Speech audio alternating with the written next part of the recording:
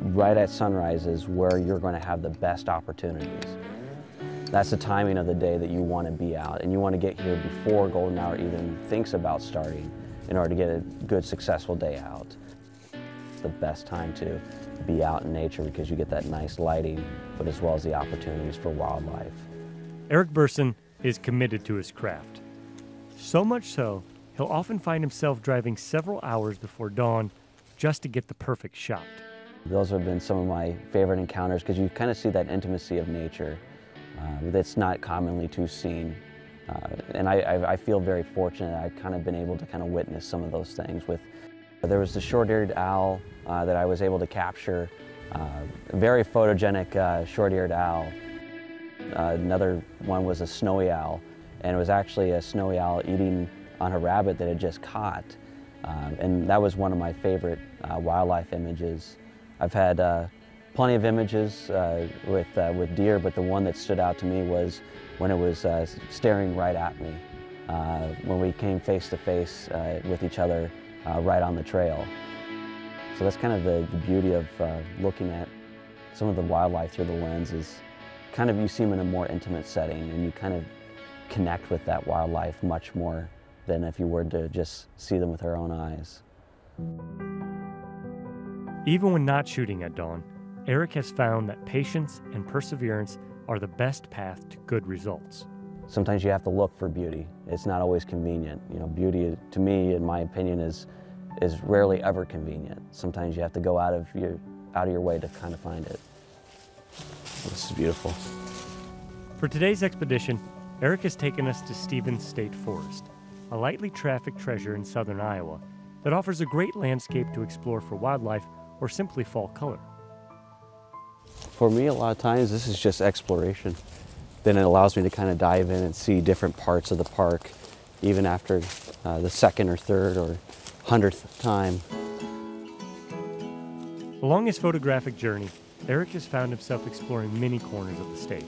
In fact, Eric has set a personal goal to capture images in every state park and visit as many county parks as he can. Considering his penchant for travel, achieving this goal shouldn't be too hard.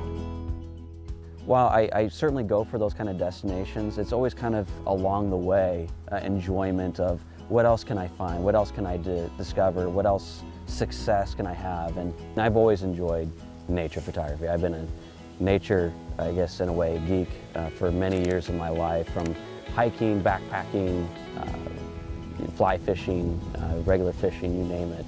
And that's kind of the delicate balance with wildlife photography, is that you want to be ethical in a sense where you're not intruding within their lives or creating undue stress upon the animal while getting a successful shot. So it makes the world of sense to me is to photograph nature, not necessarily a studio, but this is my studio.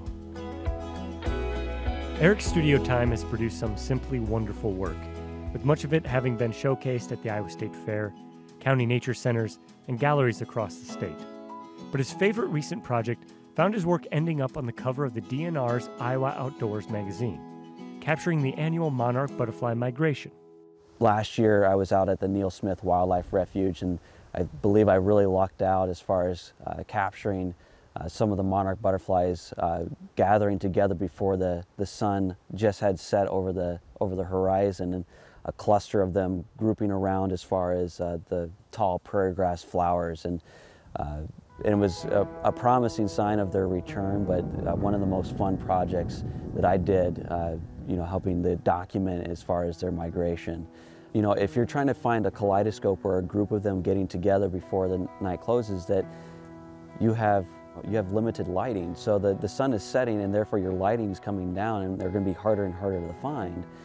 So that was the challenge as far as photographing them, is that you have to bring your shutter speed down considerably low. That may create some blurriness within some of their wings, but sometimes that can create an element in of itself, and that's kind of the art of the photography. But the conservation element of my photography is, again, connecting that audience and bringing awareness and attention to an issue that the monarch butterflies had suffered such a population drop just due to loss of habitats and other elements that impacted their populations. And this is what beauty of nature really is, and if we put our best foot forward, we can restore a lot of that beauty.